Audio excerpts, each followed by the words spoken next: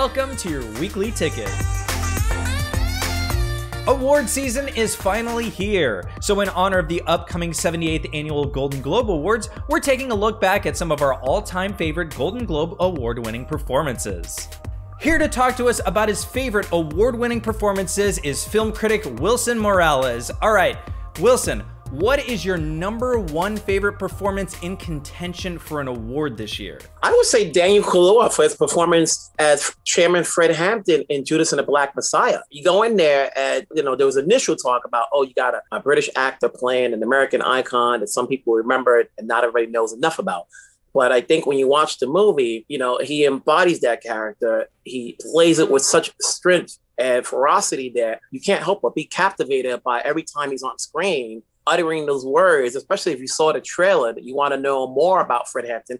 And we do not know enough about Fred Hampton, especially in a time when it's coming out during Black History Month. Perfect time for that movie to come out for all those that want to know more about the individual. And remember, he was 21 years old when he died. And although Kaluuya is obviously older than Hampton was, he still brings enough of a performance that captivates you compared to the other performances you saw in the category. Wow, and even won you over in the trailer. That's impressive.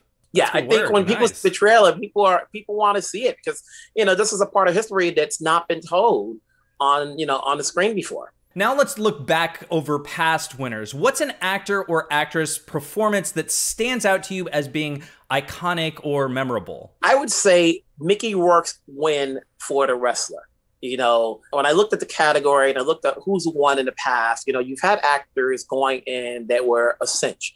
And then here's Mickey Rourke, who that was his quote unquote comeback role. If you look over his career in the 80s, he was on fire, with The Pope of Greenwich Village, the other films that he's done, but then he was out of the spotlight for almost a decade. Here's a role that he did that basically put him back on the spotlight. And, and I think when he got the Globe nomination and won, it started this wave of like, okay, he's coming back on the scene. The Globe win led to getting a SAG nomination, I believe, and he got an Oscar nomination. He didn't win the Oscar, but the Golden Globes win is what put him on the map with a lot of people who had not seen him in a long time. It was an independent film released by Fox Searchlight, so it wasn't like it was in 3,000 screens. So the Globe win put the film and him back on the map.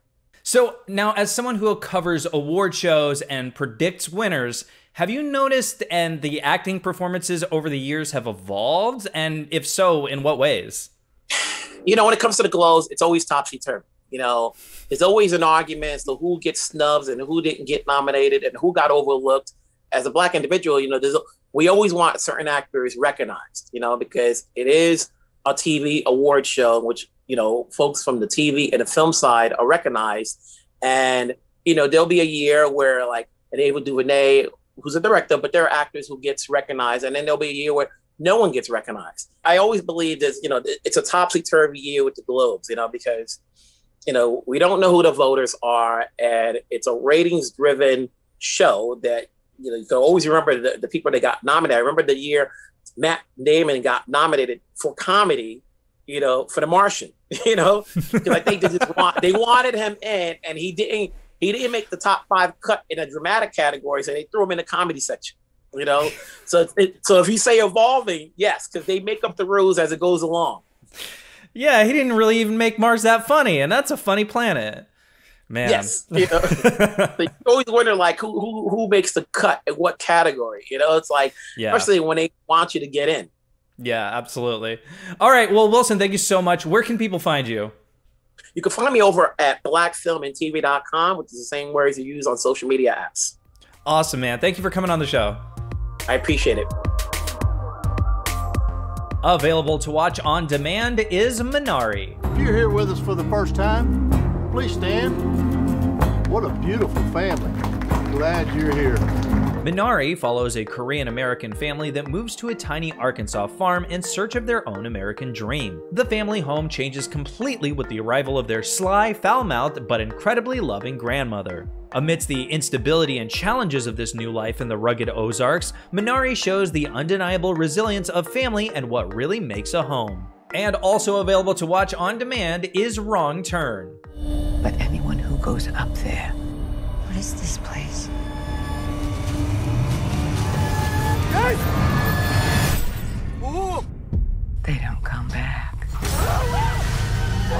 Backwoods terror and never-jangling suspense meet when Jen and a group of friends set out to hike the Appalachian Trail. Despite warnings to stick to the trail, the hikers stray off course and cross into land inhabited by the Foundation, a hidden community of mountain dwellers who use deadly means to protect their way of life. Suddenly under siege, Jen and her friends seem headed to the point of no return unless Jen's father can reach them in time. Alright, well that's it for today, but leave us a comment and let us know what you'll be watching this week. I'm Khail, and I'll see you next time.